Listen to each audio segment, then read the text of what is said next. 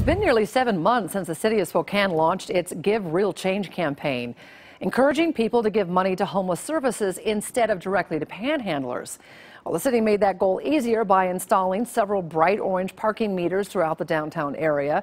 There's even 2 at the Spokane airport. But are they really making a difference? KXLY4's Kyle Simchuk working for you to find out. He's live downtown to break down those numbers for us. Kyle?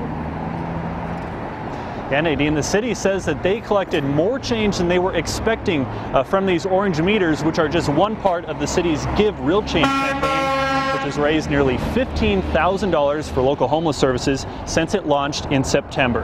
Now let's take a look at the breakdown of the money collected in those last several months. The city says those orange meters were plugged with about $9,500, and this campaign also encouraged people to round up their monthly utility bill, and so far that's totaled about $3,900. And the city also raised about $100 from people calling 311 and donating over the phone.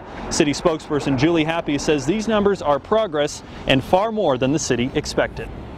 Really designed to give money to area agencies instead of to individuals, so that we can really get shelter for those people who need shelter.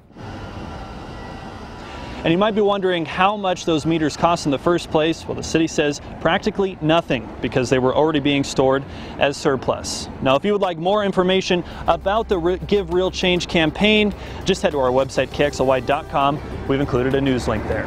For now, reporting live in downtown Spokane, Kyle Simchuk, KXLY4 News. Thank you for that, Kyle.